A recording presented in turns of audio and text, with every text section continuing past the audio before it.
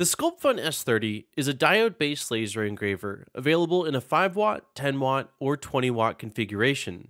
The 5W is the standard or base S30, 10W is the Pro, and the 20W is the Pro Max. Feature-wise, the machines are identical, with a defining difference being power output. The S30 line has a work area of 400 by 410 millimeters, and comes standard with limit switches, which will allow you to fully take advantage of LightBurn's different start from modes, and advanced features like print and cut. The S30 also includes a linear rail for the X-axis, air assist that can be controlled through LightBurn, and the ability to swap out the lens for maintenance. The air assist will help to achieve much cleaner, quicker cuts. In this video, we will go through the process of getting the SCULPFUN S30 up and running in LightBurn. We will cover the process for both Windows and Mac OS, including configuring the air assist and enabling the limit switches. Timestamps are available below so that you can jump around as needed. The first thing we need to do is install the driver for the SCULPFUN S30. The S30 uses the common CH340 driver, available in our documentation under connection issues and is linked in the description below. On the driver download page, scroll down to the section labeled for Windows and click on the Windows CH340 driver link to download the driver. Once downloaded, go to the location you saved the file to. The file is in a compressed .zip format and will need to be extracted. Right-click the file and extract all. Once complete, double-click to run the driver installer. In the installer window, click Install to install the driver. When it completes, you'll get a pop-up saying that the driver is successfully installed, or if like me you had it installed already, it will say driver successfully pre-installed in advance. We can now close out of the window and move on to the next step. Next, plug the power cable into the S30 and connect the included USB cable from the laser to your computer before powering on the machine. You will know the laser is powered on by the LEDs on top of the laser module and spinning fan. We are now ready to download and install LightBurn. To do this, head to lightburnsoftware.com, which will also be linked in the description. In the navigation bar on top of the home page, click on the download/trial link. Then scroll down until you see the 4 different versions of LightBurn. For Windows, there is a 32-bit and a 64-bit version. Most modern computers will be 64-bit, and Windows 11 only comes in a 64-bit version. If you want to confirm your Windows install, you can click on the Start menu and type System Information. In the System Information app, there is a row labeled System Type that will let you know whether you're running a 64 or 32-bit version of Windows. In my case, we can see that it says x64 based PC. With that info, we will click on the Windows 64-bit version of LightBurn to download the installer. Save the installer, and once the download completes, click on it to open the installer window. The on-screen prompts will guide you through the installation process. Once you get to the final window of the installer, you will see a few different options for additional drivers. These are specifically for larger DSP machines or Galvo lasers and can be ignored for the S30. Click Finish to complete the install and launch LightBurn. The first time you boot up LightBurn, you will see a window asking for a license key that will also give you the option to start your trial. If you have a license, you will need to enter it here, and if not, click Start Trial to begin your 30-day trial. Next, you will see the device list. I have a few devices already listed, but if you've not used LightBurn before, yours will be blank.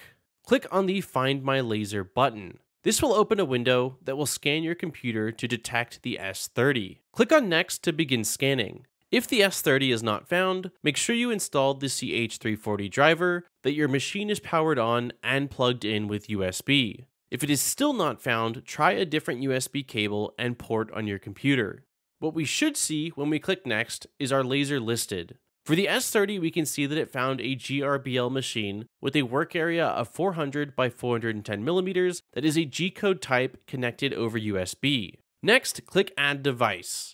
We want to name our laser something easy to remember. For simplicity, I will name it SCULPFUN S30. For the work area, these values were read off of the laser's controller, and we will leave them as is. The origin for the S30 is the front left, so we do not need to change anything, and since the machine comes with limit switches, we will enable Auto Home Laser on startup. The final page is just a summary, and we will click Finish to create the device. We can now see the S30 listed in our device list. If you have multiple devices, selecting a device from the list and choosing Make Default will automatically launch LightBurn with that device selected. You can see the current default device by the little asterisks. Click OK to close out of the window, and if we look to the right in the laser window, we can see the SCULPFUN S30 is selected and the device status shows ready. In the console, you may see an error for the homing cycle. At this point, you can jump to the section on enabling air assist and limit switches. The process for this is the same on both Mac and Windows. The first thing we need to do is install the driver for the SCULPFUN S30. The S30 uses the common CH340 driver available in our documentation under Connection Issues and is linked in the description below. On the driver download page, scroll to the section labeled Macintosh and click on the link labeled V1.5 CH340 under Direct Download link to download the driver. Once downloaded, click on the file to open the driver install package. This will open a window that will guide you through the install process. This is a fairly small install, and once complete, you will see installation was successful. The final step for installing the driver is to click Restart to reboot your Mac. Next, plug the power cable into the S30 and connect the included USB cable from the laser to your computer before powering on the machine. You will know the laser is powered on by the LEDs on top of the laser module and the spinning fan. We are now ready to download and install LightBurn. To do this, head to lightburnsoftware.com, which will also be linked in the description. In the navigation bar on top of the homepage, click on the Download/Trial link. Then, scroll down until you see the 4 different versions of LightBurn.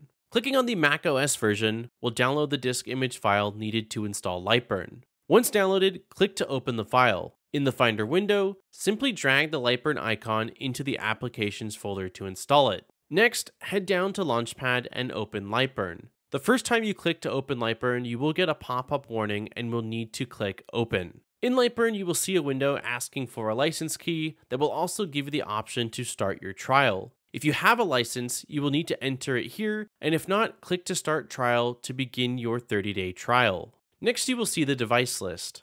I have a few devices already listed, but if you've not used LightBurn before, yours will be blank. Clicking on the Find My Laser button will open a window that will scan your computer to detect the S30. Click on Next to begin scanning.